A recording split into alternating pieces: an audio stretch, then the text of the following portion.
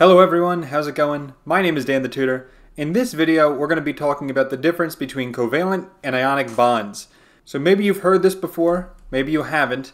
Covalent bonds are the ones where the electrons are shared. So you have two elements, let's say carbon and fluorine. Instead of transferring the electrons from one to the other, like you give your friend a piece of cake, covalent bonding is where they share. So like you're sharing the electrons or the piece of cake or whatever. And ionic bonds are not sharing. That's like giving and receiving. And we would say for that one that the electrons are being transferred from one element or compound to another. Now how do we know based on the equation if it's a covalent or ionic bond? The good news is there's an easy way to tell. Like for instance, if I tell you NaCl, which we know is sodium chloride, salt, we can tell instantly if this is ionic or covalent just by looking at the position on the periodic table for those elements. So for instance, here's Na on the left, here's Cl on the right, and in order to have ionic bonds, you gotta have one element on the left and one element on the right. And I will admit, it's not split down the middle because the transition metals is a huge part of the periodic table, but they're all left side. Technically, the split is right along the metalloids.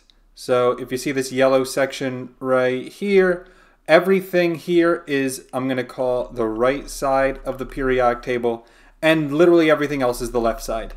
And in order to have ionic bonds, you need one element from the left side, one element from the right side.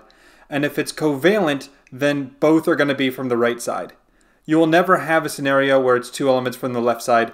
You should never say never in chemistry because there's almost always exceptions to the rule. But I'm going to tell you today that if you see any questions in class about covalent bonding, they're going to be with two elements from the right side.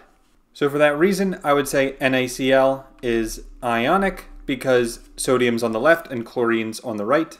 And so now let's just do a bunch more examples to get the picture. Next one, we have NF3. Well, the numbers don't matter at all. What really matters is the elements. So let's see where nitrogen and fluorine lie on the periodic table. Hopefully you see them. Here's N, here's F. Since they're both on the right side, this is going to be covalent bonding.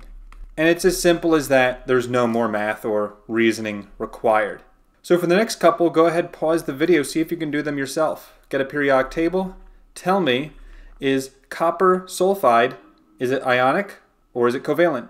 So pause the video, go ahead and give it a try. And here's the solution. So if I look at copper, copper's right here on the left, sulfur is on the right.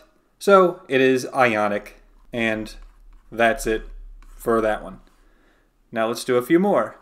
Next, ICl, iodine chloride. Again, pause the video, tell me what you think. And here's the solution. So here's iodine on the right, here's chlorine also on the right. Looks like it's going to be covalent again, because they're both on the right. Hopefully you're starting to get the hang of this. So now I'm going to do rapid fire. I have three for you, PCl5, Li2O, and SiCl4. Go ahead, pause the video, tell me what you think of these three, and then I'll explain. Okay, so for PCl5, here's P, here's Cl, they're both on the right. That first one is covalent. Next was lithium oxide. Lithium's on the left, oxygen's on the right. One on the left, one on the right. It's going to be ionic. And then for the last one, it was silicon and chlorine. As you can see, silicon is on the metalloid line, but technically still on the right. And chlorine is also on the right, which means that, again, that's going to be covalent.